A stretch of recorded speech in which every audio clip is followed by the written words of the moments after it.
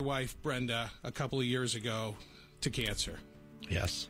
Can you tell us a little bit about Brenda? She was very down to earth, a loving mother, terrific wife. She was dealt a big blow in January of 2011. She found out she had stage 4 ovarian cancer and passed away September 27th of that year. You had a family. Since she's been gone, she's showed a lot of signs that she's still here. Our youngest was Max, who is now 4. She died 10 days after his second birthday. When we met, I had 2 sons, Josh and Justin, and then she had a son, Carter. It was tough. You recently got engaged. Yes. Can you tell us a little bit about her? Jane, we met October of 2012. She has 2 kids.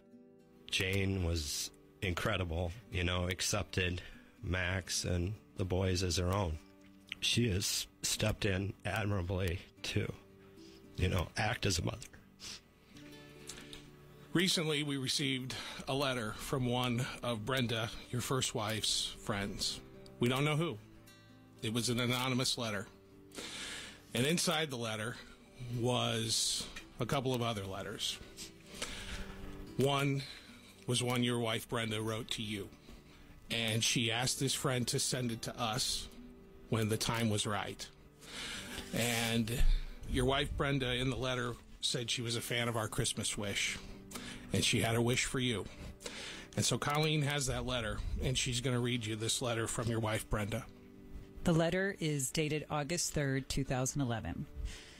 Hello, my name is Brenda Schmitz. When you are in receipt of this letter, I will have already lost my battle to ovarian cancer. I am writing this letter to have sent to you by a dear friend who has instructions to do so when it was the time. I told her once my loving husband, David, had moved on in his life and had met someone to share his life with again, to mail this letter to all of you at the station. I always enjoyed through the years the Christmas wish you all put on. It is a tremendous and thoughtful deal you do for people that truly exemplifies what Christmas is all about.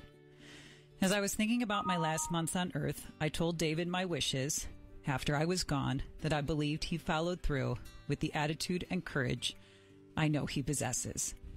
What a great husband and father he is.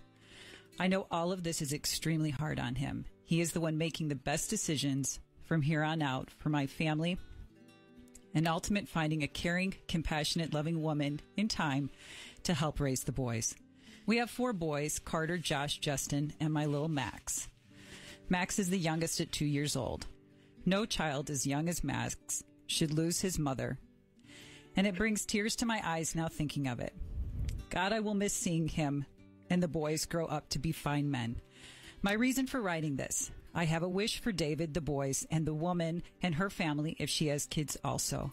I want them to know I love them very much, and they always feel safe in a world of pain. I was hoping that one small act you all could do for me can change and help their lives forever, and they know I am with them always. First, for David's new lifelong partner. A day, or better yet, a weekend of pampering in all aspects of her life. She deserves it.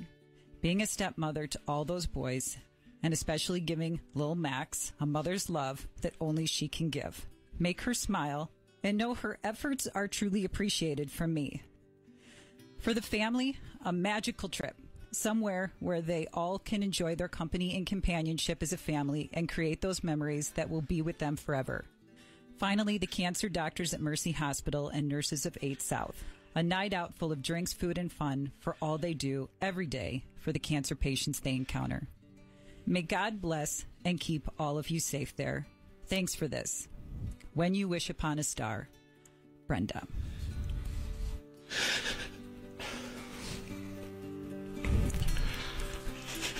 David, I love my wife very much. I could not imagine losing her and then getting a letter from her 2 years later.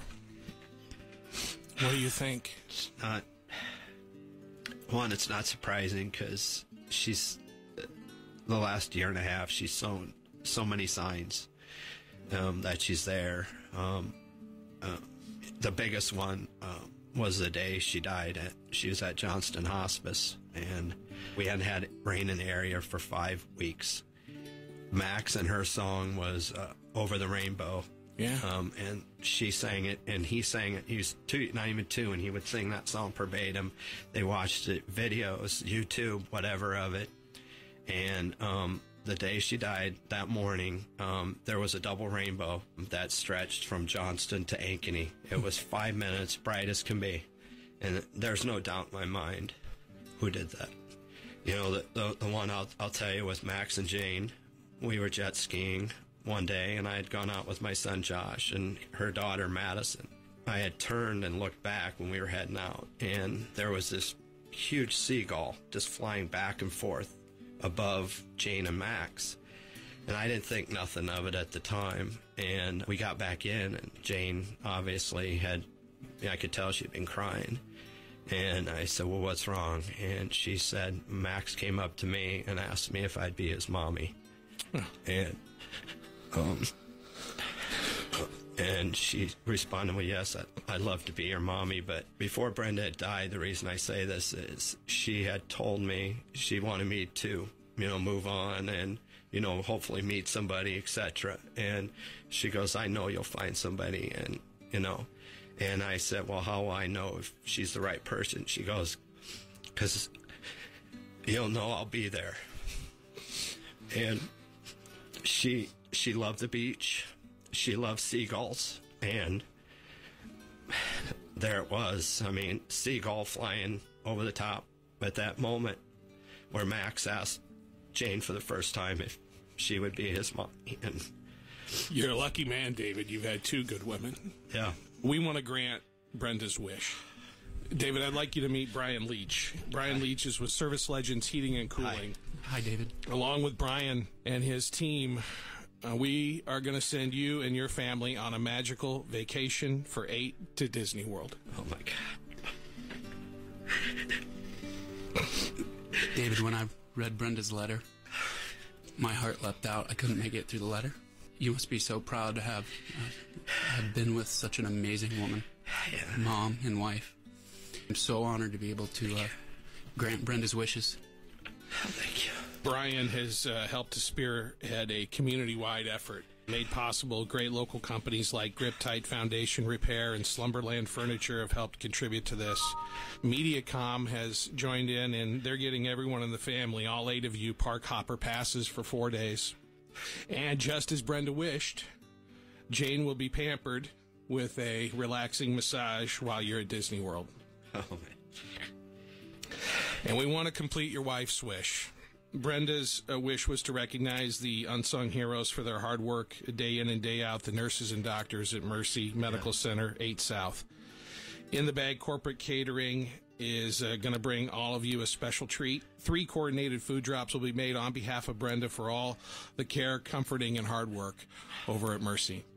We wish you and your family all the best moving forward. I'm in shock. Thank you. Star 102.5's Christmas Wish, presented by Service Legends Heating and Cooling. The reindeer